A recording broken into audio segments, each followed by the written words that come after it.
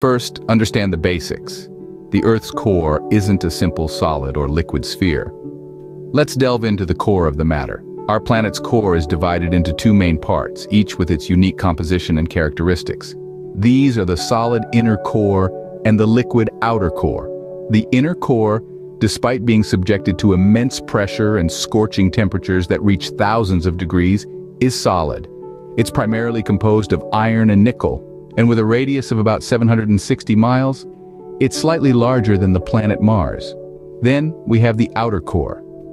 Contrary to the inner core, the outer core is in a liquid state, even though it's still mainly iron and nickel. It's the intense heat and lower pressure in this region that prevent these metals from becoming solid, creating a turbulent sea of molten metal that extends about 1,400 miles from the edge of the inner core. Now you might be wondering why these core layers are so crucial. Well, they play a significant role in generating the Earth's magnetic field. The movement of the liquid iron within the outer core generates electric currents, which in turn produce magnetic fields. This interaction between the electric currents and the magnetic fields creates a self-sustaining dynamo effect, consequently giving birth to the Earth's magnetic field. This magnetic field is not just for show, it's a protective shield that prevents harmful solar radiation from reaching the surface, making life as we know it possible. Without it, our atmosphere would be stripped away by solar winds, and the surface would be bombarded with high levels of radiation. So we've established the Earth's core is complex. But how does it rotate? Stay tuned as we delve deeper into the fascinating dynamics of our planet's core. Picture this, the Earth's core spinning right beneath your feet. A mesmerizing thought, isn't it? Our planet's core isn't a static lump of metal, it's in constant motion, spinning around an axis just like the Earth's surface. The Earth's core is separated into two parts, the solid inner core and the liquid outer core. Both layers rotate, but they do so at different speeds. It's a dance of dynamics deep beneath our feet, happening every moment of every day. Now let's talk about speed. The Earth's inner core rotates faster than the surface. It's a phenomenon known as superrotation. While the Earth completes one rotation in about 24 hours, the inner core outpaces it, completing its rotation slightly quicker. So, if you were somehow able to stand in the Earth's core, not that you'd want to, it's hotter than the surface of the sun, you'd experience a day that's a fraction shorter than what we're used to on the surface. The outer core, on the other hand, moves a tad slower than the Earth's surface. It's a fascinating contrast, isn't it? The inner core zipping along while the outer core takes its time. It's a bit like the hare and the tortoise, but with layers of molten and solid iron instead of furry creatures. And what about the direction of rotation? Well, both the inner and outer core rotate in the same direction as the Earth, from west to east. This is called prograde rotation. It's the same direction in which most planets in our solar system spin, and it's the reason why the sun rises in the east and sets in the west. Now imagine if all this rotation were to go in reverse. Picture the inner core slowing down, the outer core speeding up, and both spinning from east to west. What kind of world would that be? Well, stick around because that's exactly what we're going to explore next.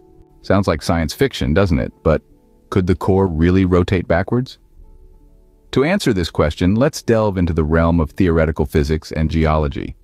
The idea of the Earth's core counter-rotating, or rotating in the opposite direction to the rest of the planet, has been a topic of much scientific discussion. Think of the Earth's core like the engine of a car. It's continuously running, powering our planet's magnetic field and driving plate tectonics. It's a dynamic system, not a static one. The core is not merely a spinning ball of iron. It's a complex fluid dynamo that's in a constant state of motion. Now, some scientists propose that under certain conditions, this dynamo might start to rotate in the opposite direction. This counter-rotation theory isn't just a wild guess. It's based on mathematical models and simulations of how the Earth's core behaves. But what could potentially cause such a dramatic shift? Well, it's believed that massive seismic events or shifts in the Earth's gravitational pull could potentially trigger a counter-rotation. However, we're talking about events of colossal magnitude, the kind that happens once in a billion years. And what would be the effects of such a phenomenon? That's a bit harder to predict. It could cause significant changes in our planet's magnetic field, which could have far-reaching effects on everything from our compasses to our climate. However, it's important to note that this is all highly theoretical. While the maths may support the possibility of a counter-rotating core, It's not something that's been observed or proven empirically. It's a fascinating concept, a scientific what-if that challenges our understanding of our planet's inner workings. In essence, the idea of the Earth's core counter-rotating is a testament to the complexity and dynamism of our planet. It's a reminder that there's still so much we don't know about the world beneath our feet. So, a backwards rotating core isn't as far-fetched as it sounds, but what would it mean for us? A core spinning in reverse sounds like a recipe for disaster, right? Well, let's delve into the fascinating world of hypotheticals to see just what such a situation might entail. You see, Earth's core is a massive dynamo, generating our planet's magnetic field. If the core were to rotate in reverse, it could potentially disrupt this magnetic field. This isn't just about compasses pointing south instead of north. The magnetic field shields us from harmful solar radiation. Without it, life as we know it could be in serious jeopardy. But the impacts don't stop there. The rotation of the Earth's core also influences our climate. The heat from the core drives convection currents in the mantle, which in turn move the tectonic plates. This motion has a profound effect on our climate. A backward spinning core could disrupt this system, leading to drastic climate changes. The precise nature of these changes is hard to predict, but it's safe to say they wouldn't be in our favor. Now consider the cumulative effect of these changes on life on Earth. It's a grim picture, right? Entire ecosystems could collapse, species could go extinct, and human civilization as we know it could be irrevocably altered. So, a backwards rotating core could have serious consequences, but don't worry, it's not likely to happen anytime soon. Today, we've journeyed to the center of the Earth, exploring the mysteries of the core and its rotation.